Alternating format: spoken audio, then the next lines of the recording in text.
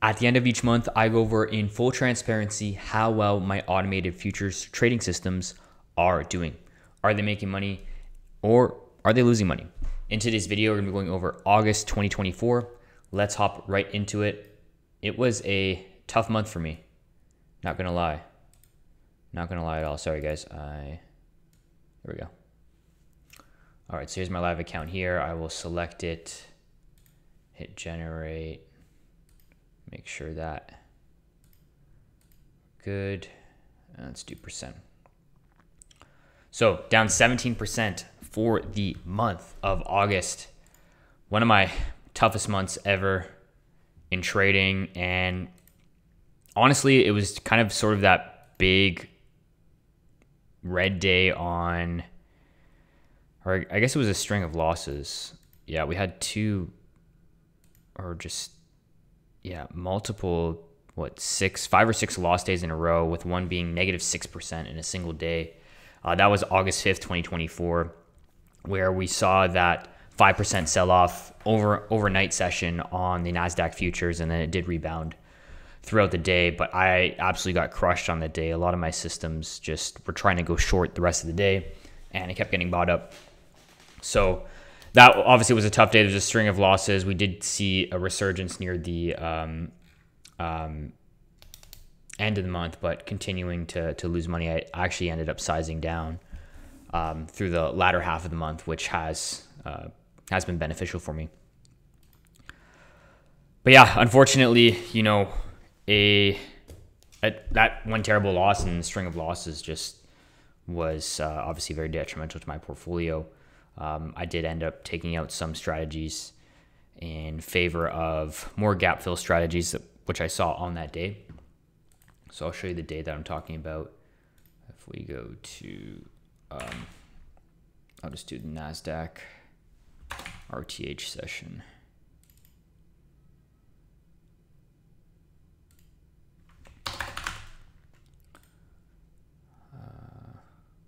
August 5th.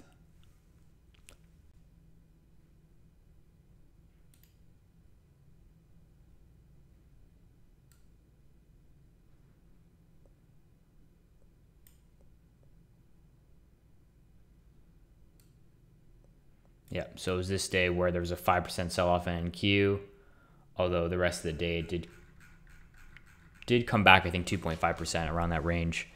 And yeah, a lot of my systems are going short, and one thing led to another, but yeah, it was a big loss day. And I didn't have, I looked at my other big losing days in the portfolio from the back test. Those big loss days also were the same patterns as what happened on August 5th, 2024. So maybe it kind of slipped through the cracks.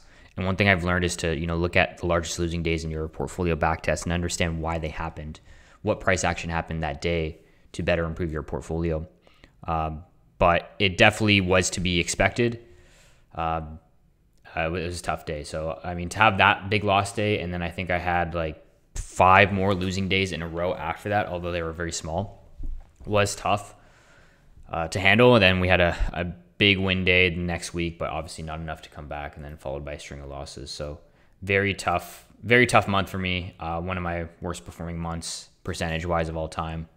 And what I've learned from this trading month is to focus on having a lower max drawdown, and also looking at largest losing days of the portfolio, understanding what happened, what caused those largest losing days. Usually you're over leveraged in one area. Maybe you have too many long only strategies or too many trend following strategies, and fixing that. So that's sort of my lesson learned for the month. But you want to keep on trucking. We trade automated strategies, long and short, continue to do so. And, so far still trucking along. I think it's important to be consistent and learn on a monthly basis from my trading systems.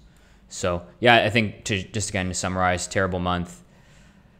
Did learn that I need to focus on a lower max drawdown and having systems, or having more gap fill systems. Maybe I'll do a separate video on what gap fill strategies are, but those have done really well recently.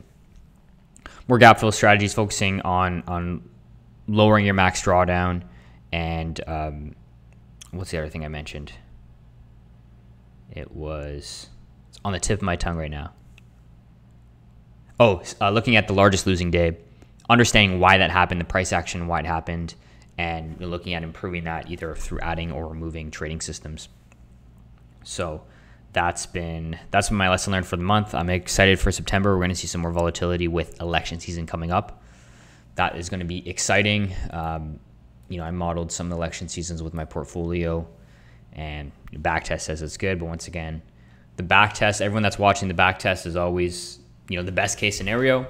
And in reality, you might get 70 or 80% of that, but you won't get all 100% of those back test results just because you have a hindsight bias and new market data. And then there also might be mistakes as well. So excited for election season, and hopefully we can bounce back from this and keep going along. It's been quite a year, but I love doing this. I love trading. I love finding the creative ways to find signals, test signals, build portfolios, and try to beat the market. So that's the video, guys. I hope you found value in this. Let me know in the comments below if you like these monthly PnL videos. That'd be great. And give me some feedback too on what more you want to see. If you like where we build the individual trading systems or building tools on top of the NinjaTrader platform, or talking about maybe historical stats and backtests as well. So let me know in the comments below. Have a good Labor Day long weekend, and we'll see you next week. Peace, guys.